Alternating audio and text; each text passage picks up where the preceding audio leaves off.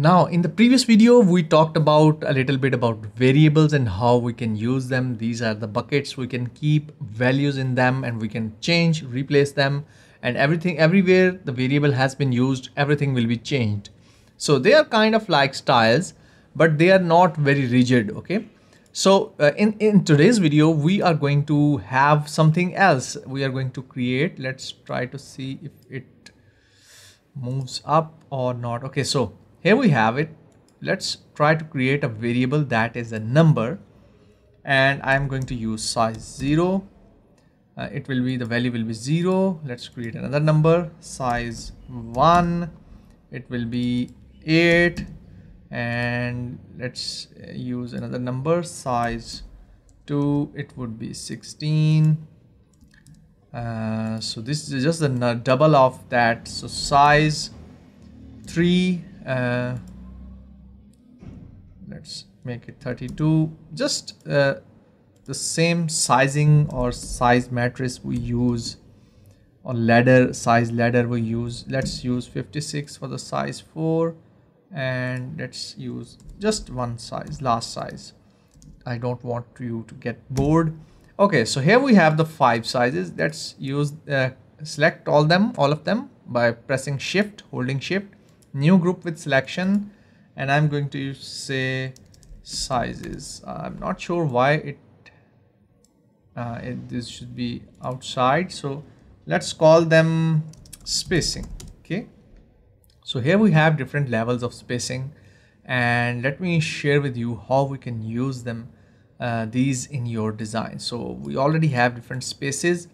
So I'm going to create a rectangle over here. Let's say over here, and in the height, you can see over here in the height and width, I can use the variables. Like you can see over here, here is the small dot.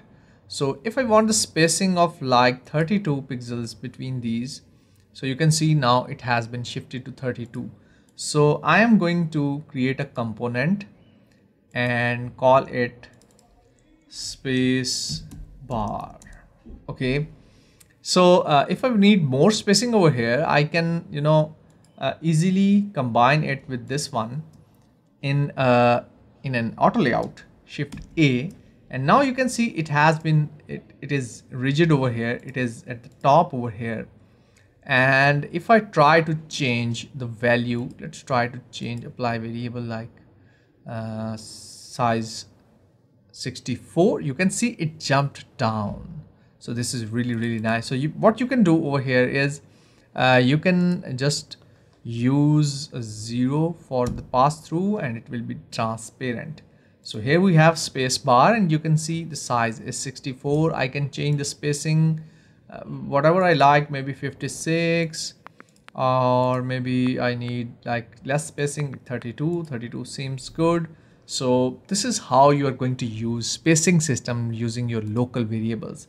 So what I just did, I just created some 5 or 6 or 7 numbers, and I actually created a group out of those numbers. I'm naming them spacing, and these are going to help you a lot. You can also do something like maybe something for roundness.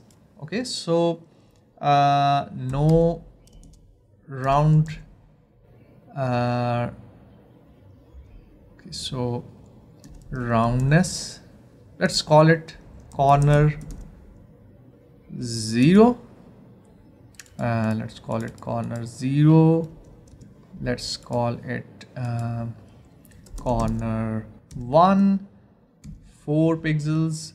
Let's call it corner 2, 8 pixels. Okay, so let's select all these, create a new group. I am going to move this group outside, and we are going to name it corner radius. And now you can see this is actually creating a whole system you can use everywhere. Okay, so let's try to select these, and here we have mixed corners. So let's try something that doesn't has mixed corners. Okay, so here we have 5 pixels. Okay, so rather than using 5 over here for the corner radius, I'm going to select over here, And you can see I have different sections, corner radius, spacing. So let's try this one. Okay, so this is how you are going to use variables in building your local design system. You can also create styles and local styles, but right now I'm talking about variables. This is really handy. You can see we already have different sections, spacing, base colors, color schemes. I have defined those, told about these in my previous lessons. So this is how you can use a number variable to use spacing, corner radius, anything that is going to be has a number value. So that is all. This is my lesson about variables, local variables, and specifically numbers. I hope you have learned something new. Let's move on to the next lesson. Take care and bye-bye.